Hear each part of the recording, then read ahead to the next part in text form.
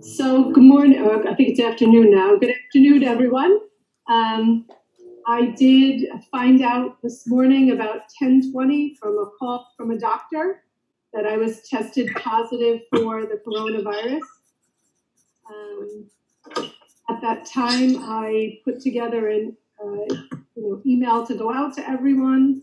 I tried to tell my immediate family, of course, first, and then I did put together an email to send out to the community to let everyone know. And I, after that, just spoke to the individuals after speaking to Dr. Zucker with the team, which is our protocol. He told me who I needed to inform, and I started the process over the next hour or so, informing people that I was required to inform that they are to self-quarantine for 2 weeks until March 26th. Cool. All right. Actually, I'm sorry if I could jump in for 1 second. Jessica from CBS Best Guest, we do have permission to record this, right? They have permission to record it, and I'm also recording it if that's helpful in any way. Yeah. So in other words, for playback on TV and all that. Sure. Great. Okay. Thanks. And all right. Anybody have questions? Yeah. This is Ashley from News 12. How are you? I'm good. I hope you're feeling okay. So one of my questions was, so the students, we're told that you were handing out laptops to students. Is that correct? So on Wednesday, I did go out and hand laptops to students, but I did not develop symptoms until across sometime on Thursday. So while yes, it's correct, on Wednesday the 11th, I did hand out laptops. I did not have any symptoms until sometime on Thursday. So I understand that this virus is also asymptomatic. So being that you were in close proximity with those students, do you feel like they should get tested? Should they take any precautions? So I spoke to Dr. Glazier from the Westchester County Department of Health today, and he confirmed that only from the time in which I had symptoms, I should back it up from the beginning of that day and inform people that they are self-quarantined, as is their families, for a period starting the 12th through March 26th. I know that they're not testing people unless people develop symptoms. So anybody that I'm informing that asks about being tested, they'll only be tested if they develop symptoms. And I believe from all of the information that I've been provided that being tested before you have symptoms could cause you to get tested again, need to get tested again after having symptoms. Okay, and those are all my questions for now. Thank you. Sure. Hi, can you hear me? This is Jessica. I'm just wondering, how many people do you approximately have notified? Many people. So it's going to be hard to give you a number because on Thursday the 12th, I visited 3 schools. So in addition to my secretaries and my cabinet and people at the central office that I keep in contact with, those I could probably count up. But then after that, I did go into 3 schools. I went into Barnard, Isaac Young, and Trinity. And so I notified those principals today, and those principals are notifying individuals I came in contact with and the school community, because I could have come in contact with someone walking through the hallway or someone we can't recount, so I can let everyone know. Sorry. This is Ashley from News 12 again. Is anybody else's audio? Oh, sorry, Ken, can you make sure that your microphone is muted? Is it my microphone? Oh. No, wait, Ken Valenti needs to mute his microphone because he keeps popping up on the video. Oh, Okay, all right. Yeah, let me figure out how to do that.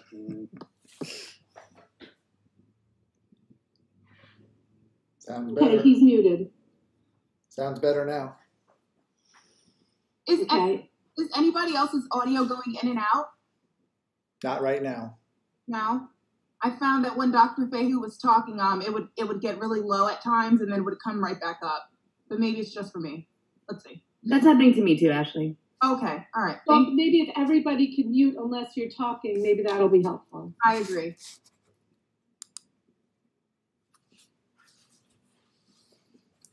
Okay. Ashley, you ready? Or somebody was about to speak. I think it was Jessica. I had just Hi, Jessica. got the audio. Yes, hi. Glad you're doing well. Where did you get tested? Sure, I got tested. I live in Long Island, so I got tested in ProHealth in Plainview.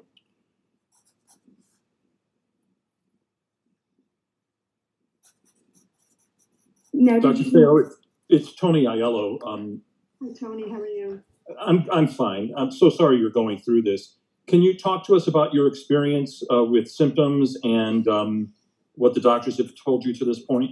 Sure. So, I had early symptoms were just a little bit of chills, feeling cold. I later had body aches, I guess joint aches, and my eyes were achy, some coughing and a little bit of shortness of breath. But I think my symptoms have been pretty mild compared to others that I understand. I've had fever. I never had any fever at any point. I wasn't actually sure it was even going to test positive because of that. So that's mostly it. Hot and cold periods, joint pains, eye pain, and some coughing, which is periodic, and a shortness of breath, also periodic. I spoke to the doctor this morning when they called with my test results, and because of that, they had no further recommendations. They gave me 2 prescriptions, which I have yet to pick up. One is an inhaler for the breathing, and another one is cough medicine to slow the cough. But other than that, there have been no other medical recommendations. Is that Buterol or something they're giving you? Yeah, I think so. I don't swear to it because they called it straight in and I didn't pick it up yet, so I don't even have it to confirm. I think one may be on back order, so.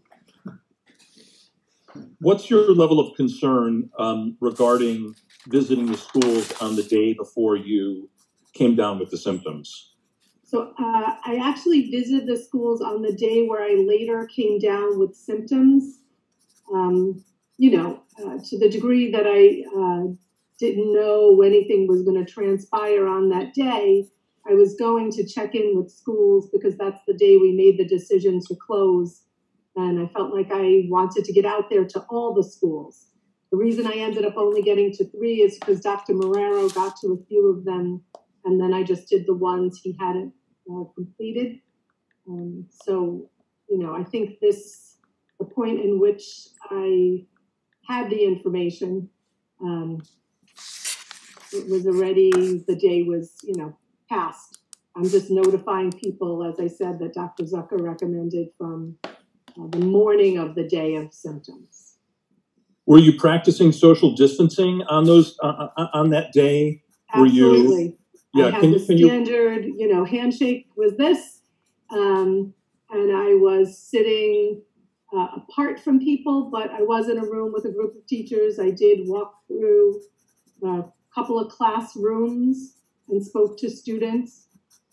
I don't believe I wasn't close to anyone, but I don't know if I was 6 to 10 feet away from each and every person the way it's now recommended. And what's your mindset? Look, other people are going through it. I have to go through it. I think we all have to get past this and keep ourselves distance, only essential people going in at this point. And, look, hopefully I'll be immune to it and that'll give me the opportunity to get back to work when I can. Hey, Dr. Feijóo, do you know where you might have picked up the symptoms from? If it was from one of the students or from one of your family? I have no idea where I picked up the symptoms from, but I will tell you that the family that I've been in the house with since Friday has absolutely no symptoms, none of them. I have done exactly from that Thursday when I was symptomatic, Friday when it was really there. I have my own room. I'm very fortunate to have a room to be able to stay in by myself, and I'm using my own bathroom. So I've kept myself away from my family. They've been great delivering food to the door, and I have my own dishes that I use and my own glasses. Nothing that I'm using is circulating back in the room, and no one else is using the bathroom that I'm using downstairs. There's been, it's been a back and forth debate whether you should just close schools, not close the schools. Do you think you should have closed them earlier? Do you still stand by your decision to keep them open? I do. At the information we had at the time, I absolutely think kids were safest in school. At that point, no one was staying at home. So we knew the schools were clean. We knew where kids were and who they were interacting with. We knew they would be fed. So we think it was the right decision. And the day we didn't think it was the right decision, I made the call to close schools. The attendance was dropping. I did go out and speak to people in the community, and Isaac Young was already in a place where it needed to have closed, and so we made the decision to close the remaining schools. Have you heard anything about any positive cases other than you in the New Rochelle school community? We do have a confirmed case of someone at Isaac Young. Yes. Was that a staff member or a student? A staff member that happened after. It was a staff member that happened after schools were closed. There are another case that the person was not symptomatic. So we're only notifying the community, and we were informed by Dr. Zucker if people were symptomatic while in school, that we notify the school community. This last one at Isaac Young, schools had already been closed, but we did let everyone know because he was at the school symptomatic. Even though school was closed, we did let people know. And do you know of any students that have been confirmed there in the school district? I do know of a student who was confirmed, but not with symptoms in school. Okay.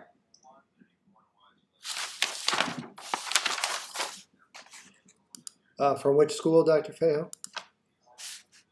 So because we didn't notify anyone, I'm not going to say what school, because they were not symptomatic in school.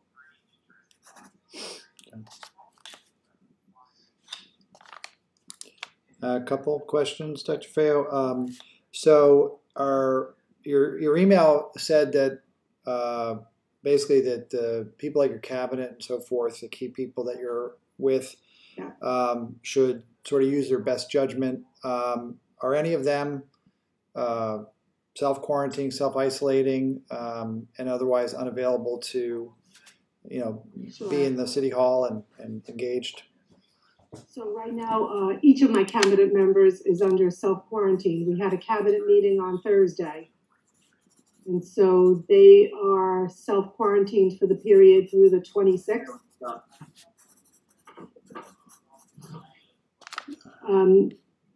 We're still running the district from, schools are closed.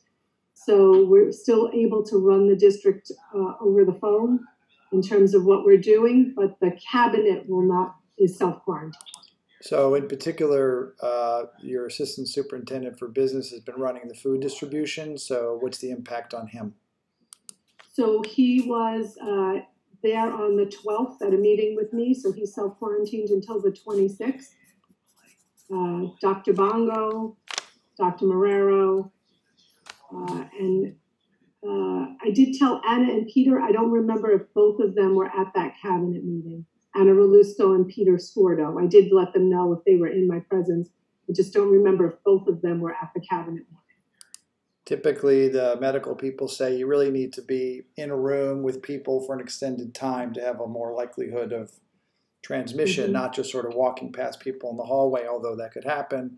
So other than your cabinet meeting, did you have any other meetings where you were in a closed room for any extended period of time with a group of people? I don't believe I had any other meetings, but I did let my 2 secretaries know because they were as close proximity as in the room. I did also let Keith Watkins know because I believe I walked in that room at one point.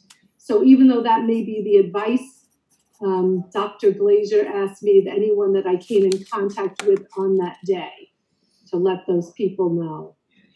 So I did, in fact, do that.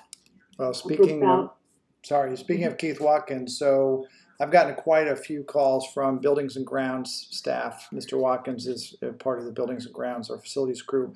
So they're all complaining that they shouldn't be at work because it's risky, and now they're saying the governor's saying non-essential workers, and some of these people who are carpenters or HVAC people or painters, they feel their work is non-essential. So I know that just changed on Friday. Is there going to be any decision regarding those employees? Are they going to be back at work next week, or are they going to be kept home as well? They are all calling wanting to know. So that's an evolving situation too, because in terms of cleaning the buildings, and the buildings we need to clean as we find information. So essential work will continue, and we're going to have to make those decisions as the information we have, as things need to get done, who needs to come in and when they need to come in and how often.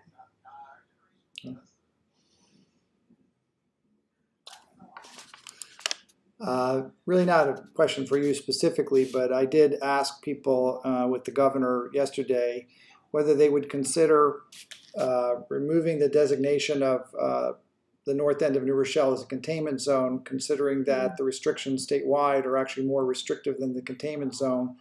Do you have any thoughts about whether the governor ought to somehow amend that so that New Rochelle is no longer being singled out? That is totally up to the information the CDC has. But at this point, it is, the movement and non-essential workers should not be moving anyway. So it just seems a moot point since everyone that doesn't need to go to work shouldn't be moving around anyway freely. So I don't know that it's something that has any bearing on now or any relevance now. Thank you.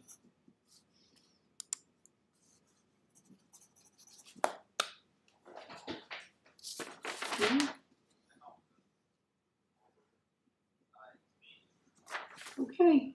Any other questions? Good. Well, thank you very much. I will send this video to Ken, but if you videoed it already, you won't need it.